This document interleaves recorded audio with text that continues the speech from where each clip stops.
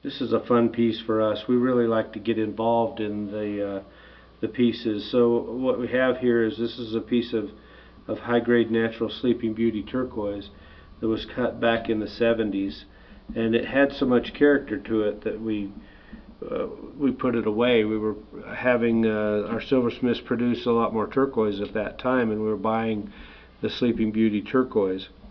And this was just such a neat piece that we just put it back. And I dug it out the other day, and we thought, wow, I think Derrick Gordon's style of making jewelry would really fit that well. Derrick does this old style type of work. He does the hand applique, or the scallop work here and the bump outs, and builds them around the piece so it gives it depth and character.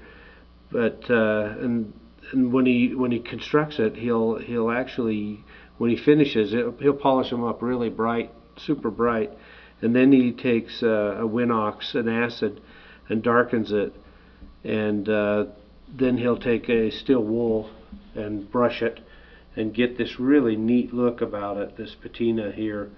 And so it gives it the look of an older piece, but it really brings out the stone. You have the black and the character of the stone here, and then the depth down here, which really brings out the look of the stone, and it's a whole unique piece. And so that's how we came about Derrick's pendant here with this piece of natural Sleeping Beauty turquoise in it.